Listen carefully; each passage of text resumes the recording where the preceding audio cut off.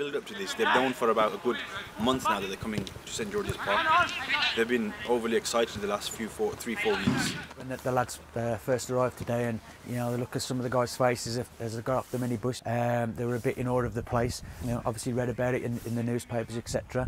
And then as we made our way around doing the tour, it's inspired some of the guys to start looking at coach education and doing something different and challenging themselves. So clearly it's a motivational place and an inspiring place, and I'm definitely sure they're going to remember this for a long time.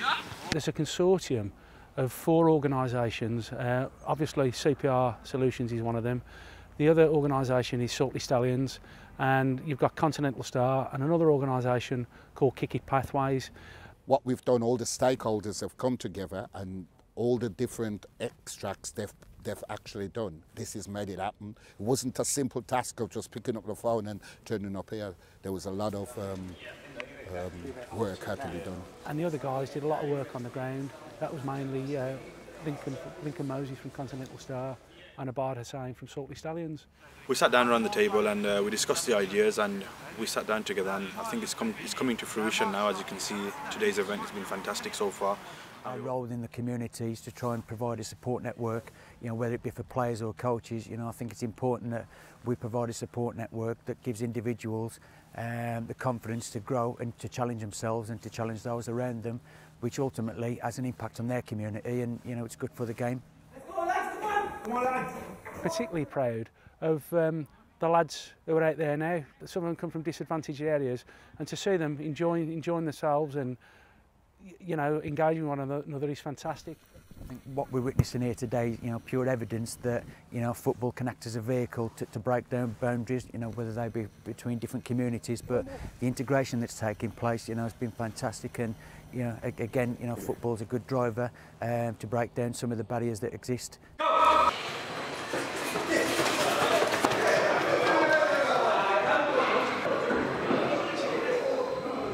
Halal, as he just says, he's one of the 51st refugees under the UN banner to come to the UK, and he was introduced to myself by Councillor Wasim Zafara.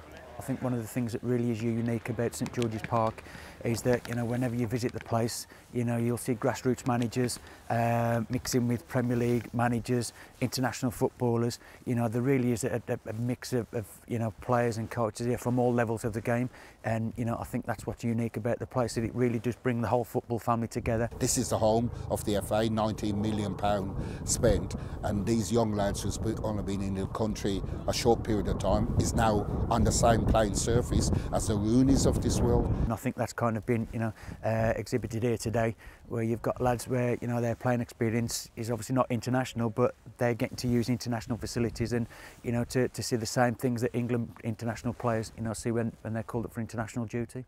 But it's best really if we train them as leaders, give them the experience, and then they can go back into the community and carry on with the good work. We're looking to sustain the project in terms of the young people, using the young people. This all comes down to the Home Office. I mean, they've entrusted us to deliver this project, and I hope we're fulfilling their goals of how the project should go. I'm Hilal. I'm from Syria. I came to here 8 months ago. About government here, British bring me to here because I got out from Syria to Jordan. It was difficult for me, so British government helped me to come to here. Let's go! Oh, you high five anyway. Yeah, back out to the side. The experience has been amazing, but it's just I wish it was a bit longer so we can enjoy this experience a bit more. It's very nice. It's a good experience for me. It's my first time to come here. I'm really happy. I enjoy. Very nice for me. The message I would have is someone like Halal. Be patient, it will happen, because sometimes we want things to happen before it's meant to, and we just says be patient and keep digesting everything you've learned, because once you've done that, that will put your heads and above other people out there. It's different because, I don't know, my training section and that one is different because he showed me new things never I do.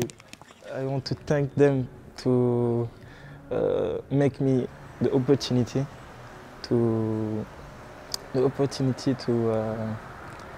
to come here.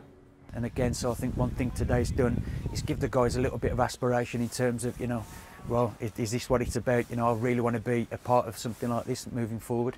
And so they've been encouraged to look at what paths are available to them, and hopefully as a county fair we'll be able to, provide that support that they need. Our ethos is to create opportunity for those who under normal circumstances wouldn't have those opportunities.